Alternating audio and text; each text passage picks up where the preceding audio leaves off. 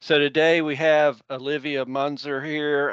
Her presentation is on a long-term study on wildlife community response to compensatory stream and wetland mitigation. And with that, Olivia, I'll turn it over to you. Okay, great. Thank you so much for joining me. This is a multi-taxa wildlife survey at NC Division of Mitigation Services, their Stinking Quarter Stream and Wetland Mitigation Site. I have a lot to go through, so let's get started. I might talk a little fast. My apologies. Okay, before I discuss the project, I wanted to lay the foundation for why we are conducting the study. So I'm going to talk a little bit about the Clean Water Act and compensatory mitigation. So compensatory mitigation is complex, and so I'm just going to basically provide basic background information as to how it applies to the study. And the objective of the Clean Water Act is to restore and maintain the chemical, physical, and biological integrity of waters of the United States. It prohibits the discharge of dredge and fill materials in waters of the U.S. Section 404 of the Clean Water Act authorizes discharge or fill with a permit.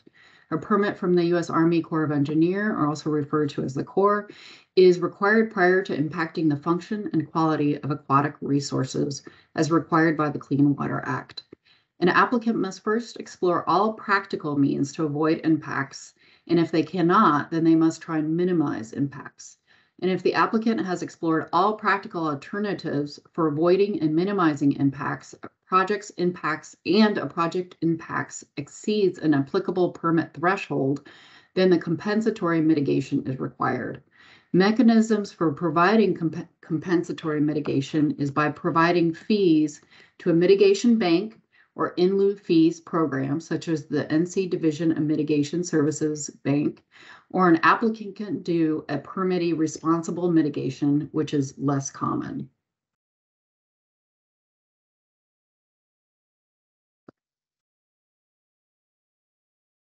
So compensatory mitigation is defined as the restoration, establishment, enhancement, or preservation of aquatic resources for the purpose of offsetting losses of aquatic resources resulting from activities authorized by the Corps of Engineers permit. Except for preservation, mitigation occurs on wetlands and streams that are typically highly manipulated and degraded by agricultural activities, livestock, or urban development. There are four main types of stream and wetland mitigation, depending on how degraded or manipulated the aquatic resources are. So there's restoration, establishment or creation, enhancement, and preservation are the four main types. Except for preservation, mitigation involves the manipulating the physical, chemical, and biological characteristics of a site to achieve a goal. So establishment alters the upland site to develop an aquatic resource. And again, this isn't conducted very often. It's more conducted with wetland mitigation.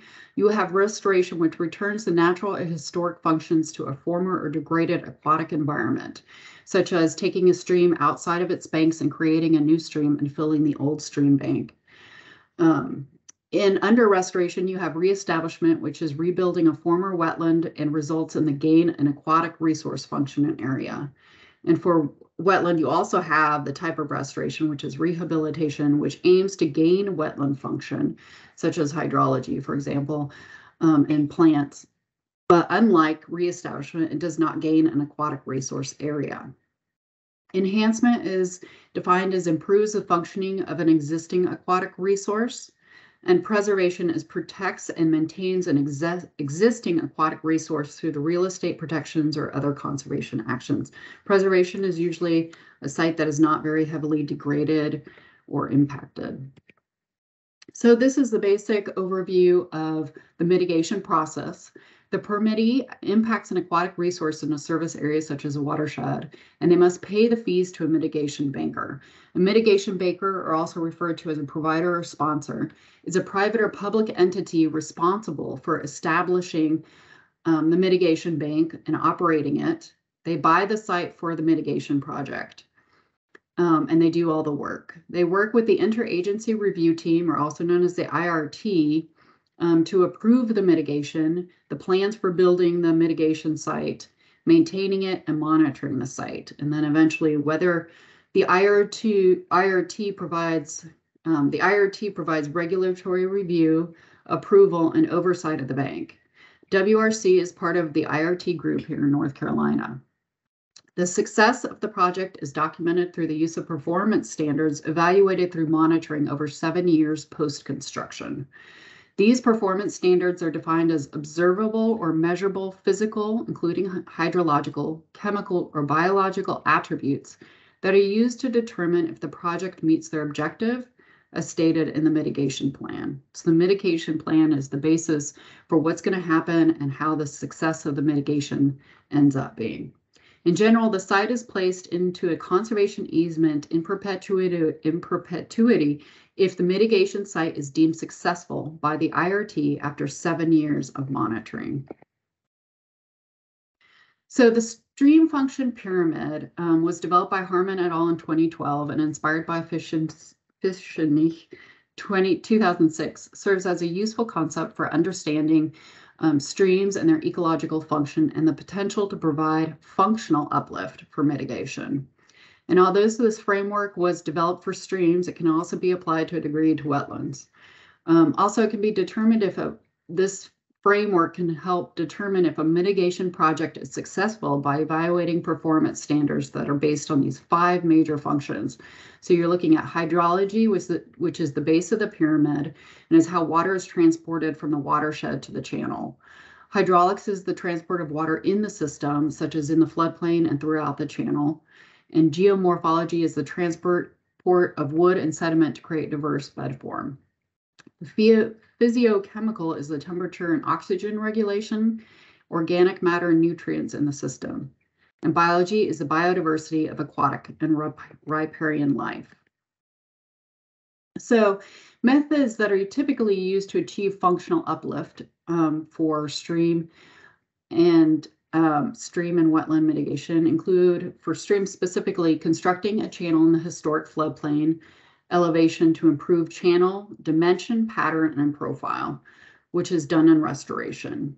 As I mentioned earlier when I discussed restoration, sometimes they'll build a whole new stream segment and then fill in the old stream segment with fill. And so it's basically starting from new. Then providers will install in-stream structures to improve habitat and grade control. And that will occur for both restoration and enhancement styles of stream mitigation. They will stabilize stream banks and pull back banks in sections of eroded stream that only require enhancement of the stream. That way, the floodwaters have access to the floodplain during high flows. And then providers will also reduce, for wetlands, for example, reduce compacted soils in wetlands. If there's impoundments, providers will drain the impoundment and return it to a function as a stream again. And usually there's wetlands associated with that action.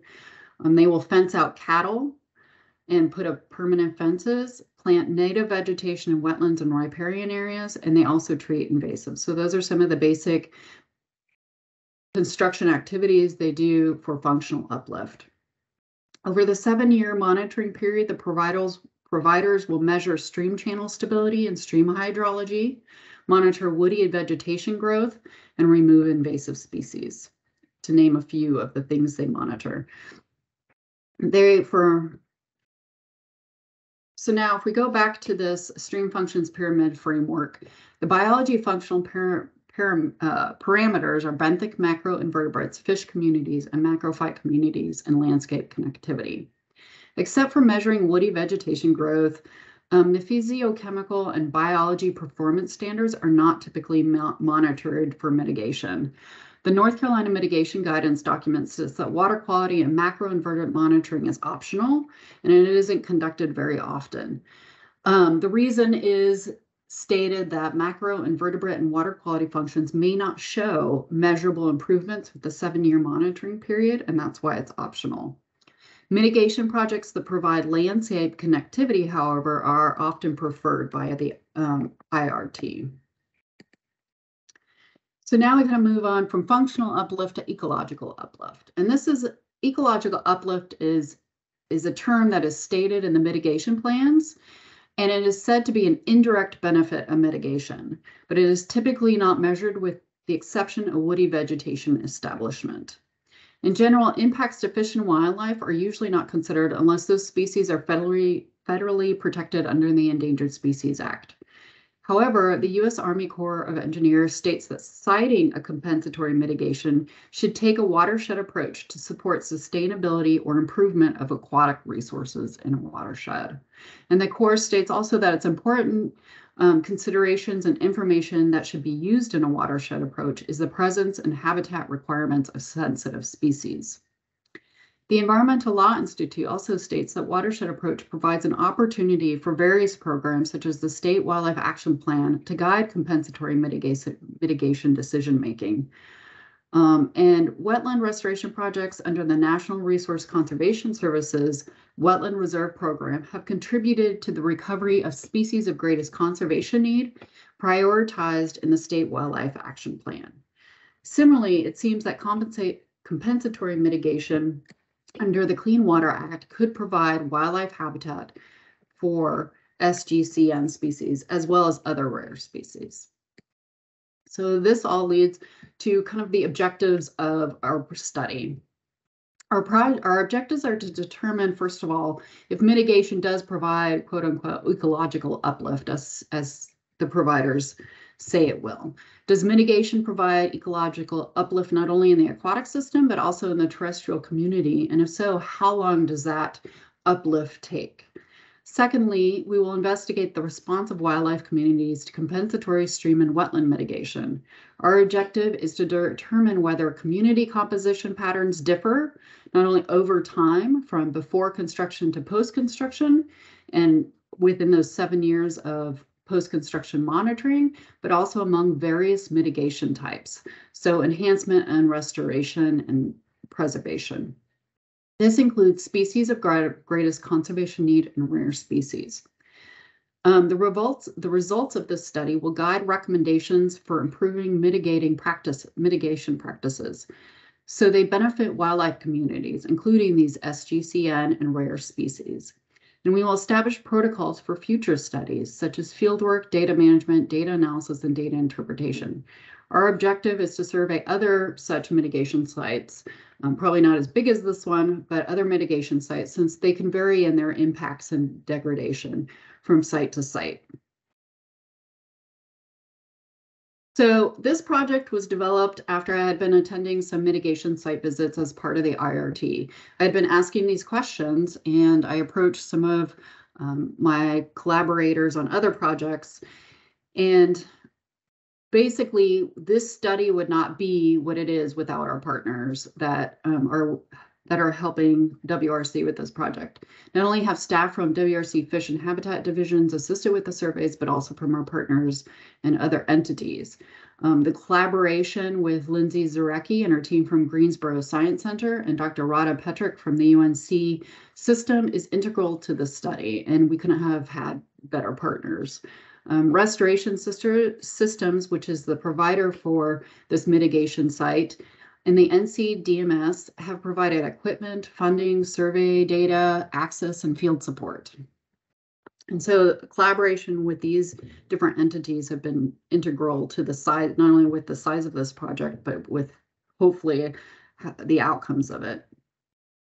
So the Stinking Quarter Wildlife Mitigation Project is located in southeastern Guilford County. This project is, as I said, an NCDMS mitigation bank, and Restoration Systems is the provider, and Axiom is their subcontractor who conducts a lot of the surveys and construction. The entire site is 116 acres within the Cape Fear O2 River Basin. If you notice the site, this is the area that we're conducting our survey right here. It's in the boundary conservation easement is surrounded by the red, and then this is the extra segments that aren't as integral into our study. So it's one of the larger sites in North Carolina. It occurs along the North Prong Stinking Quarter, which is the main tributary that flows through the projects, and its watershed is approximately 3.05 square miles. So as I said, our research is being conducted in an easement east of Highway 62. Here's 62. This is where we have 5 sites located throughout the 68 acres. 4 of the sites are within the hay pasture. So D, A, B, C, and D are surrounded by hay pasture. And E is used as a cow pasture for most of the year. This project has all types of the stream and wetland mitigation, and that is one of the reasons we picked this project. Now you'll notice that the shades of blue are restoration. The shades of yellow, orange are enhancement, and green is preservation. These colors will be used in the results section for easy reference as to the type of mitigation that they are. Just to kind of give you an idea of what these sites look like, Site A is an unnamed tributary to the North Prong Stinking Quarter, has a buffer of approximately 25 to 50 feet of riparian forested area. The riparian area has young trees with some young snags. Wetlands lie on the south side of the creek. Here is a wetland. This gets mowed once to twice per year because most of it is actually full of fescue. And even though it has fescue scattered throughout it, there's a moderate diversity in wetland flowering herbaceous species. This is another wetland that, for the most part, gets untouched. It's between these 2 lines of trees, and then the stream's over here. This is what the stream corridor looks like. It gets a lot of, as you can see, a lot of sediment. There is a lot more erosion downstream. This is on the upper end of Site A. This is an aerial view of all the different survey locations. So we have our mammal traps that are located here, our cover boards are 50 meters apart. We've got our leaf litter bags, our bee bowl stands, and our butterfly transects, and so forth. Site B is the restoration part.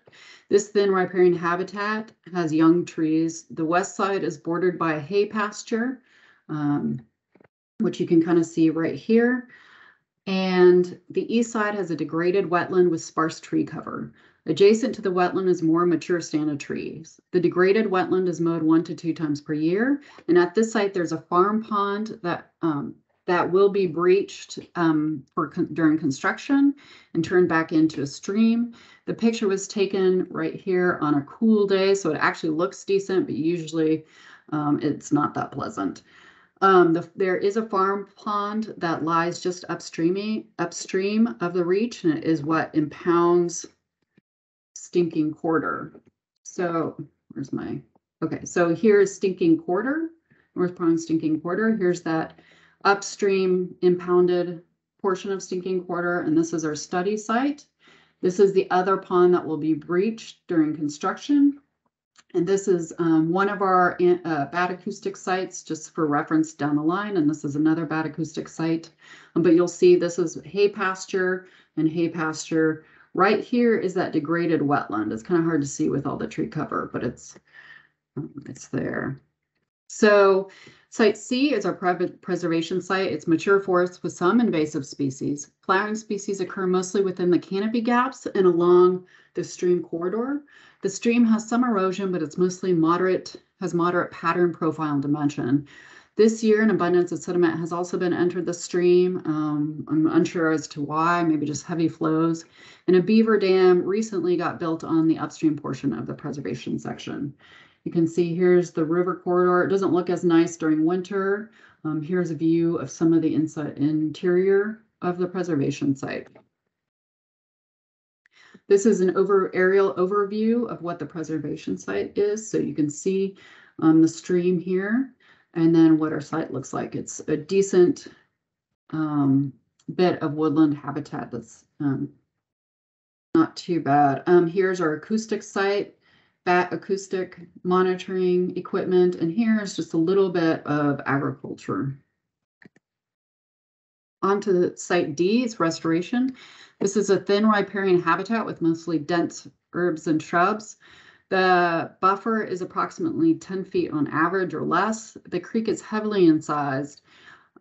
It is surrounded by active hay fields, There is one pocket of mature trees, which are mostly tree of heaven, which is invasive, and a farm pond, which is the stream's been impounded.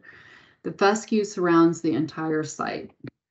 So if you can see, this is the stream right here, the stream corridor where a lot of our equipment and surveys were completed.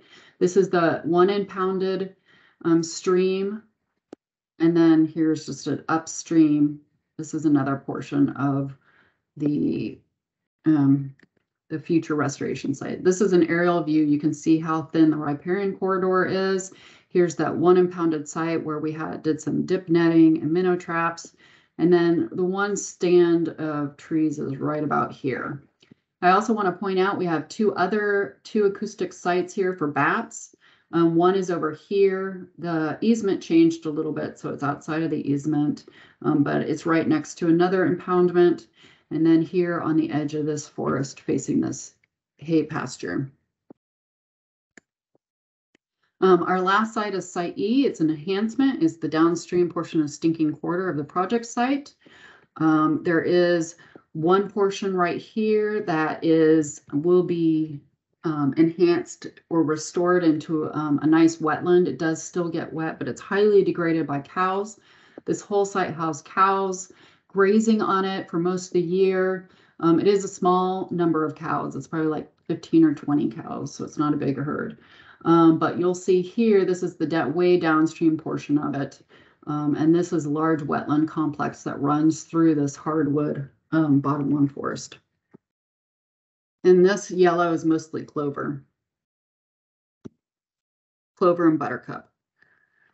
This is an overview. You can see that this is the end of the easement. This is the Stinking Quarters running through here. And this is our mammal traps and our various different survey locations for our various different taxa. Okay, now to talk a little bit about our methods. Right now we're doing pre-construction surveys. We've been doing them for about 2 years. The expected construction of this mitigation site will begin in this upcoming winter in 2023. It's a really big site, so it's going to take an unusually long time. However, after it's constructed, we'll continue monitoring up to 7 years. The types of surveys we're conducting for terrestrial surveys is mammals, birds, reptiles, bees, and butterflies. And aquatic surveys, we're conducting fish, amphibians, crayfish, mussels, and macro invertebrates, which is not us specifically, but DMS. And then we also are doing water quality.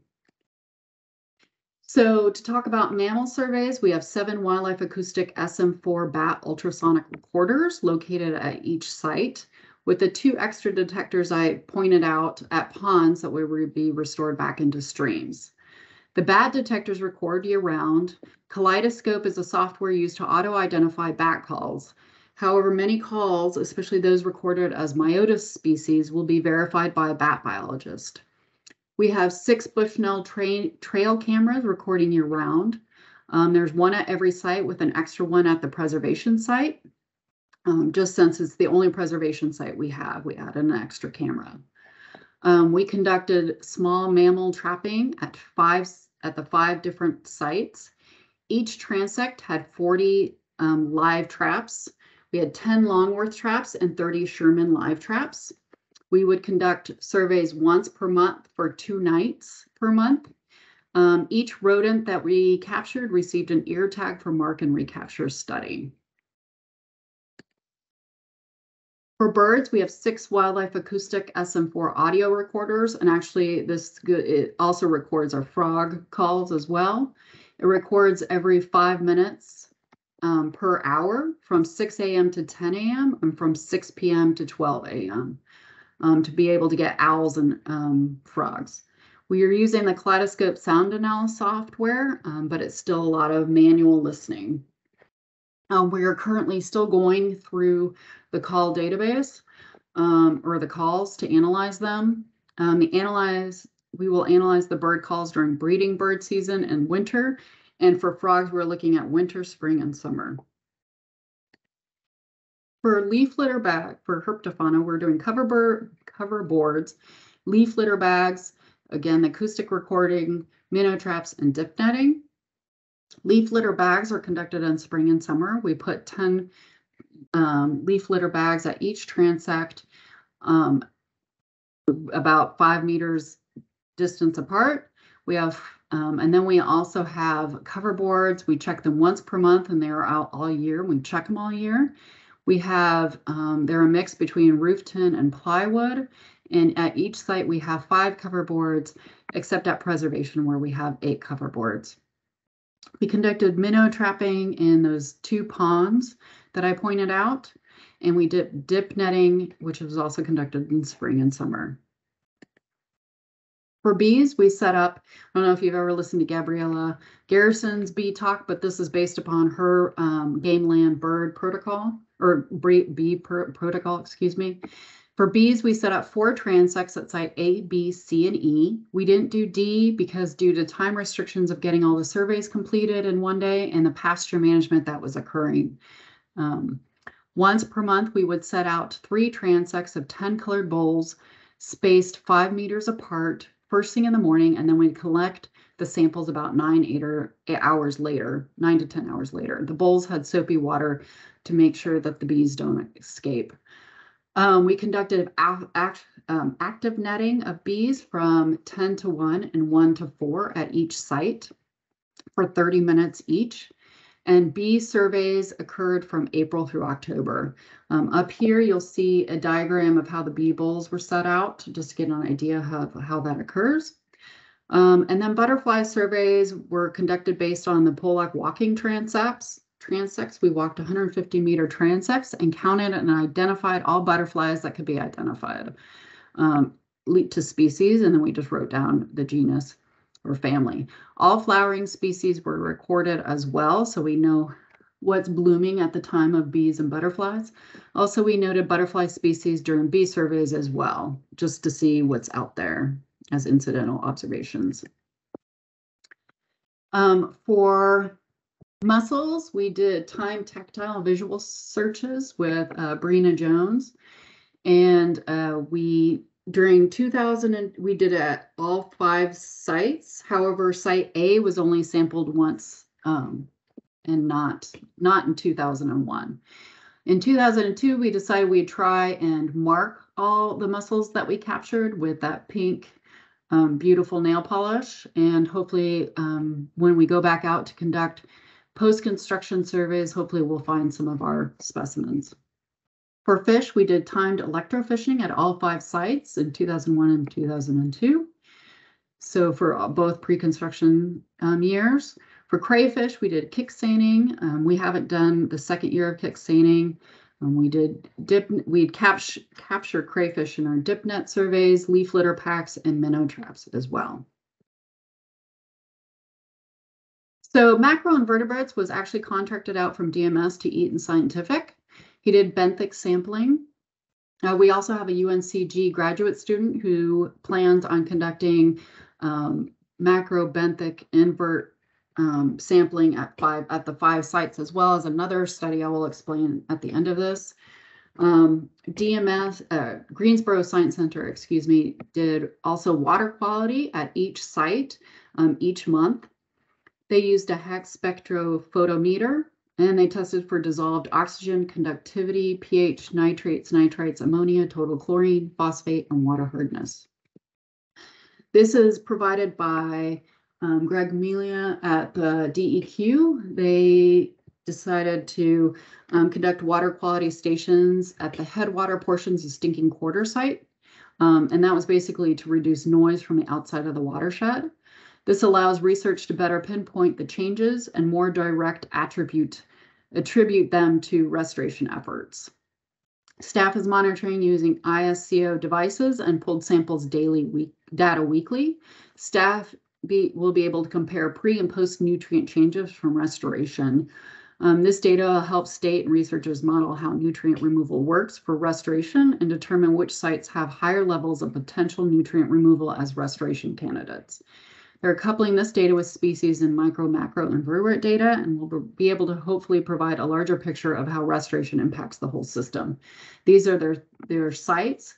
Our study sites are down here. This is site A. So theirs is in the upper portion of Stinking Quarter Mitigation Project site.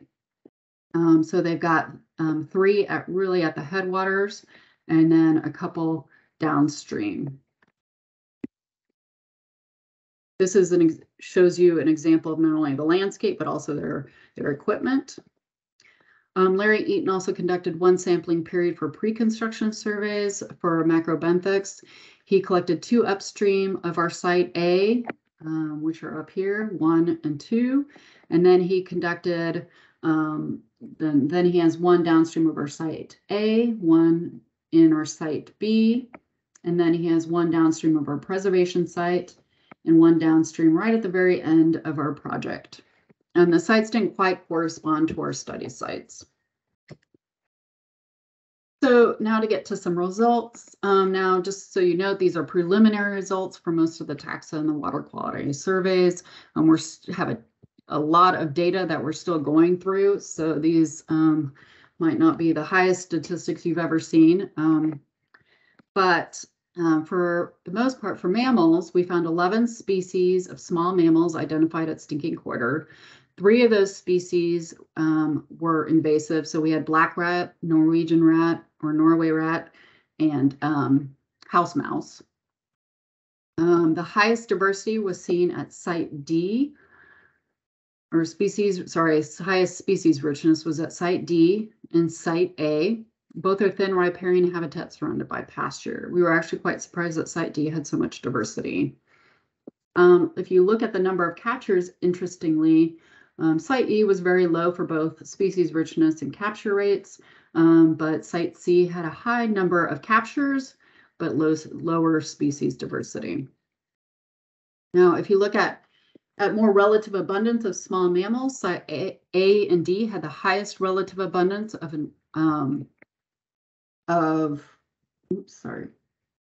if you look at highest relative abundance of invasive species, although the black rat was not captured at site E. So here's black rat. Here you have Norway rat, which was only captured at site A. And then house mouse over here, which was mostly captured at site D, but also observed at site A. Now, again, if you remember, these colors, the orange and the yellows are more of enhancement, the blues are restoration, and the green is preservation. The cow pasture only had white-footed mouse, which is site E, and here you can see it's really high.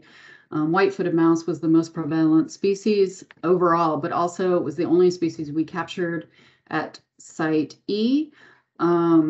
And site E, actually, we had a lot of raccoon disturbance of our traps. So next time we're going to try and use a have a heart to try and capture those overnight and then release them the next day so they don't take apart our traps.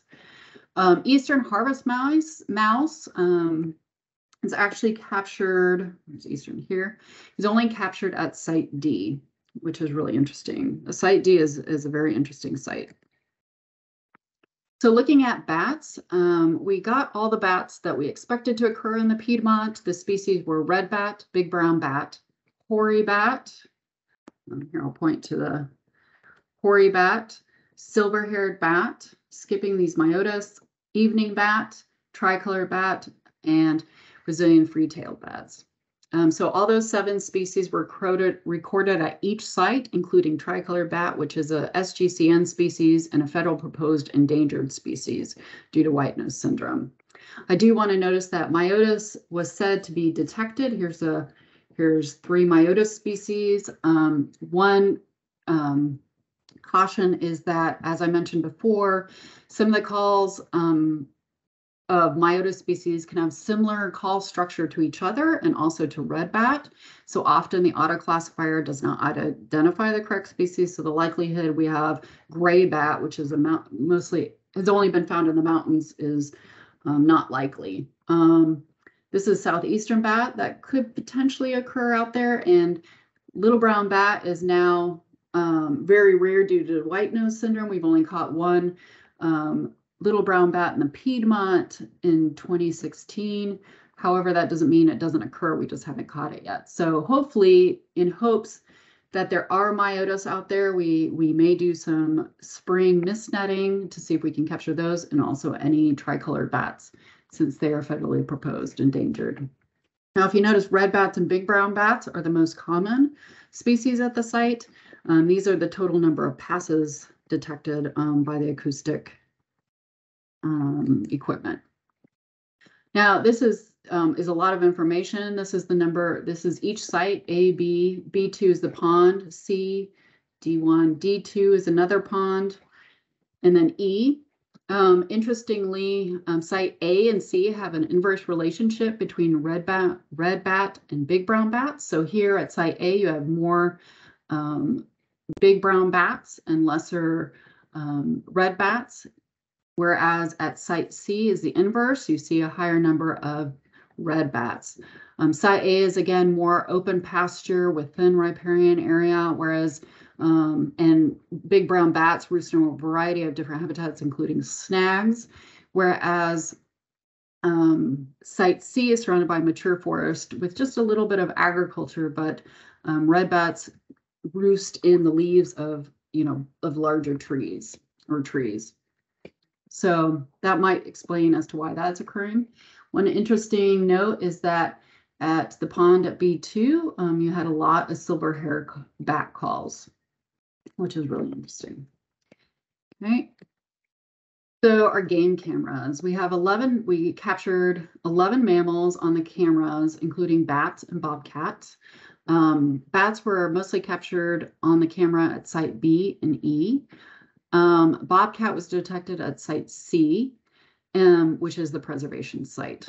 And not surprisingly, deer was the most common species. Here's the picture of the bobcat, and then you just have your coyote at site A. So this is just looking at the number of individuals we captured, photos we captured. You can see site B had the highest number of photos, and site D and A really had low numbers. So quickly looking at herpetofauna, this is a graph of the species richness. The number of amphibians are on the bottom of species, and the number of species that we observed were on the top. Now, this isn't just cover boards. This also includes incidental observations. We noticed that we were capturing almost more incidental observations of reptiles than we were of actually under the cover boards. So we may consider other methods in the next study that we do. However, you will see that reptiles were pretty high at site B, which is a restoration site, but it has a wetland complex and riparian area, and it's adjacent to actually a decent-sized wooded lot. And then site C was preservation, so we had a lot of amphibians noted there. Just so you know, for SGCN species, we did find 2 eastern box turtles. And again, we're still analyzing amphibian calls from the acoustic recorders. So on to fish. We had a total of 17 species of fish, which Brina Jones tells me is overall the number of fish species is pretty low. So you see all the different species that we captured here over the 2 sampling periods. Site C actually had the highest diversity of fish, which is preservation site, which is great news. But overall, these species were made up of tolerant general species, and they are the types of fish communities that we'd see in heavily impacted and degraded systems. We did have 2 non-native species, the green sunfish, which is not native to North Carolina, and the crescent shiner, which isn't native to the Cape Fear River Basin. The sites were overall dominated by mosquito fish, bluegill, and creek chub.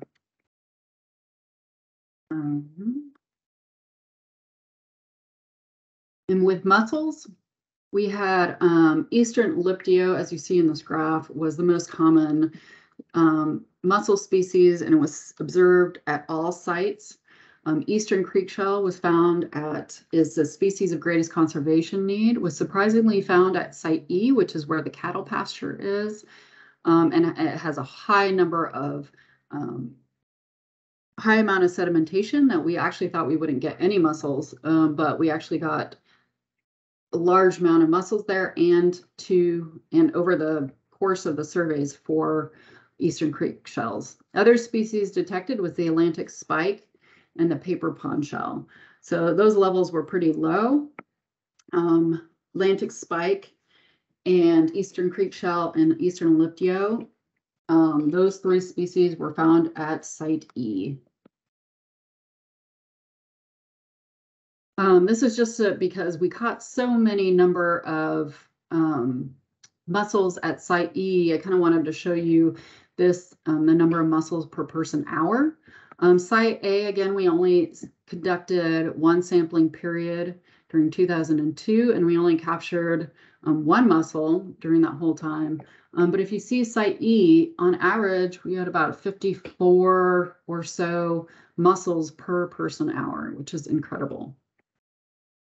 And then followed by Site C. Now, Site B and A are pretty small streams comparatively to Site E and C, so that is something to keep in mind. So results of butterflies, this is again a very basic analysis of butterfly data. The bars depict butterfly species richness and the line flowering plant species richness. You can see the relationship between the flowering plants and butterflies. At Site B had the highest species richness of plants and butterflies, of flowering plants and butterflies, although Site D had low species richness for flowering plants. The shrubs, they were really dense in that creek, even though there's not much of a riparian area in that. It is well known that pollinators require adequate amounts of foraging and nesting resources, so it's not very surprising that there's a relationship there, and that creating high quality habitats with diverse host plants and microhabitats is really important for their conservation. We did find monarch butterflies and milkweed at Stinking Quarter, specifically Site B, and which was very diverse, as you can see here in the number of flowering plants. And monarch is listed as a federal candidate species and SGCN species. Now, quickly, we have not really analyzed our bird calls yet, but just to note, we detected a barn owl, Kentucky warbler, and bobwhite as SGCN species. Those were at or Site A and B. Bees, we are just now begin pinning the netted bees, and we have not identified most of them. We have yet to pin and identify the bees from the bowls. However, while I was out in the field, you can easily identify the American bumblebee, which is an SGCN species, which we identified while netting. We also found a lemon cuckoo bee, which was noticed when netting. It was very different, and so we captured it, and we brought it to Elsie Youngstaff for MC State, and she identified it. This is a rare species, and it was, even though Site C doesn't have that many flowering species, this was actually in a wetland on the edge of Site C, in one of the very few button bushes that occur there. And then crayfish, I'm not going to say much about crayfish, as based on with all our sampling, we found both the White River crayfish and the Cambaris species C at all sites. When we did do some digging at Site E, we found a sickle crayfish. And actually on our first visit, just to scope out the site, Brina found a Carolina ladle crayfish, which is significantly rare on the restoration portion of Site A, kind of downstream of our site. Now, quickly also, I just want to mention macrobenthic sampling that Larry Eaton performed. He stated that all sites rated pretty good to fair, with the lowest site being number 6, with the lowest site, meaning in the watershed. It was rating good, even though the site is heavily degraded. So Site E is actually very surprising to all of us. Quick about water quality. So primary results, these preliminary results are from DMS. They're both based solely on February to October 22 data. Stations 3 and 4 have the highest medium phosphorus concentration, slightly higher from storm samples. It gets slightly higher for storm samples. SQ4 has roughly 4 to 5 times the concentration of phosphorus than samples collected upstream in the now deforested area. SQ4 station has a medium of 0.45 milligrams per liter for base flow samples for phosphorus. And the watershed for SQ4 has the highest pasture pressure for the proportion of overall land cover land use in the drainage. So according to DEQ, it's not that much different from ambient monitoring stream samples. And again, just to show you where SQ4 is, it's right here. You can see how degraded that habitat and that watershed is. Now, some of the results briefly about water quality that GSC analyzed, Greensboro Science Center. Dissolved oxygen was overall good. pH range from 6.5 to 7.5 at all sites, which was decent. Conductivity was high compared to, regular water, what you would find, in just pure water. It ranged from 75 to 85. However, Site D ranged from 140 to 160, and that's likely because Site D has very little buffer and there's active pasture, hay pasture right there. So from the runoff from all the agricultural chemicals. Nitrates were typically below 1.2 parts per million threshold. The highest was at Site D again. And Site E, where the cows spiked occasionally during the summer. And Site C had best averages for nitrates, which is good news for us. Chlorine was relatively low year-round. Now, if you kind of compare the phosphate levels to what the DEQ sampled upstream in the upper watershed, it's around, in general, the water quality, the Site C had similar levels to what was found in the headwaters. Site B, D, and E are pretty high in comparison to what they found. And Site A, which is just downstream of DEQ sampling, which is right here, is not too terribly, but it's about the same as what they found, whereas Site C is a little bit lower. But in general, water quality parameters GSC found were not unsafe levels, and they appear within range in most host animals. Now, I'm just going to quickly talk about the Causey Farm mitigation site. This is kind of switching gears. Here's our stinking quarter site. We found out about this from Restoration Systems, which is the provider of stinking quarter. They brought this up about this 18-year-old mitigation project, which is within 1 mile of stinking quarter. And it's also along the North Prong stinking quarter, and it's unnamed tributaries. So this is the unnamed tributary. Here's stinking quarter. So we said, oh, that's really interesting. It would be great to have a comparison of this 18-year-old study site to stinking quarter. So to tell you a little bit about the Causey Farm, it was established in 2004. It's one of the oldest private mitigation sites in the States. It's about 60 acres or so, which is under the conservation easement. During that time, all they did was restoration and preservation. Again, it was built by the same provider, which is Restoration Systems.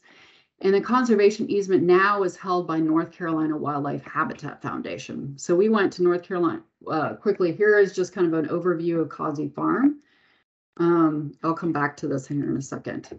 So we went to the North Carolina Wildlife Habitat Foundation and asked for a grant to do a 2-year project that mirrors the stinking quarter study. So they provided us with $25,000. We've just begun collecting some data in late August. So we're still analyzing what we have already collected. So I don't have many results to say. However, I do want to say that we have 2 restoration sites and 1 preservation site. This is the preservation site. Very little understory vegetation except for Japanese stilt grass.